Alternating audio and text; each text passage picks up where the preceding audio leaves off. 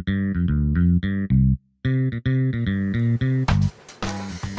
everyone! In the first video of this series, we laid the foundation for reading railroad signals with the basic three-headed railroad signal. If you haven't watched that video yet, you need to watch it first to follow along in this video. Now, the signal heads are atrociously expensive, some $20,000 or more. So do the math. If you're lighting up 100 miles of track with CTC lights in both directions with signals every 2 miles, it adds up in a hurry. Now, that track, for the most part, is just straight high-speed track. There are no switches or sidings.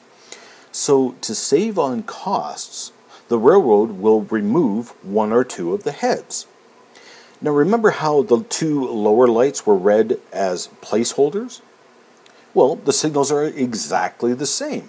You'll just imagine the placeholders, which I'm going to leave in this picture, with the two heads faded out to help you to remember how to read the signal. This is a clear signal. Proceed at track speed. This is a clear to stop signal. Proceed at track speed, preparing to stop at next signal, which will be a stop signal. A flashing yellow on this light is not a slow signal. Why? Because remember, this is the same as a three-headed signal, but with the two lower heads removed. So this is the high-speed signal head. Do you remember what a flashing yellow on the top head was? Advance clear to stop.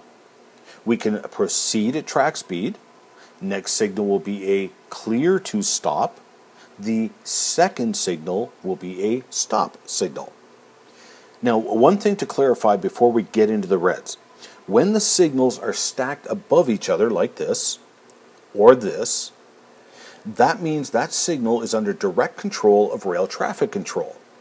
If the heads are staggered, they are not directly controlled by RTC, they are controlled by the automated CTC system itself.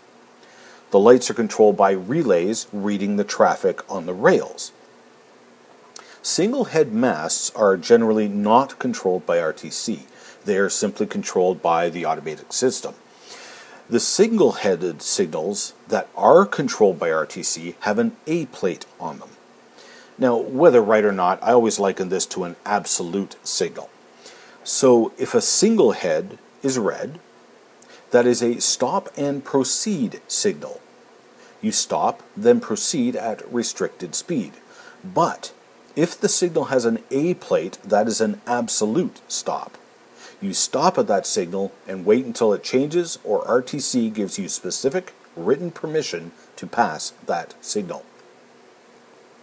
You remember how I talked about the system being designed as a fail-safe? Well, the CTC system is tripped by the train making an electrical connection across the rails, which are connected to an electrical circuit.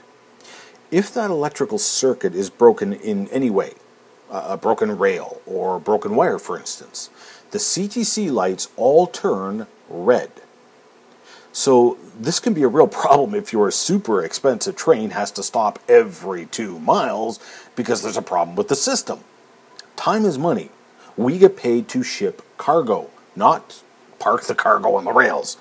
So they put an R plate on the signal mast. This is a cheap, fail-safe upgrade to the pre-existing system. If the signal is red, the R plate upgrades it from a stop and proceed signal to a restricting signal. The train still has to be on the lookout for other trains, broken rails, etc., but now we don't have to stop at the signal. If the R plate falls off or is covered in the snow, then the red signal reverts back to the safer stop and proceed signal. It's a fail-safe upgrade. Now, the R plate is sort of like our red lights on the multi-headed systems. It's a placeholder. You ignore it except when the signal is red. Basically, you look for the most permissive signal. The only signal the R plate could possibly improve would be the stop signal. All other signals allow you to go at track speed, which is faster than restricting speed. So the R plate would upgrade the red signal to a restricting signal. At all other times, it's ignored. With two-headed signals, there's a number of combinations you could see, but liken it back to our three-head system. The second head represents the second head on the three-headed signal. So imagine that the third head is there only as a red placeholder, which you would ignore. And all of the signals are exactly the same as the three-headed signal. So, here is your clear signal. This is advance clear to stop signal. This is a clear to stop signal. If both heads are red, the position of the heads now tells us what to do next. If the heads are positioned vertically, this signal is controlled by RTC, who is instructing you to stop and not proceed. If, however, the heads are staggered, that is the automatic system, indicating there's something going on up ahead, most likely another train. You must stop at this signal, then you can proceed at restricted speed. Okay, that wraps up this segment. You've now learned the basics of the foundational three-headed signal, the two-headed and single-headed CTC railway signals. In the next video, we're going to introduce advanced speed signals.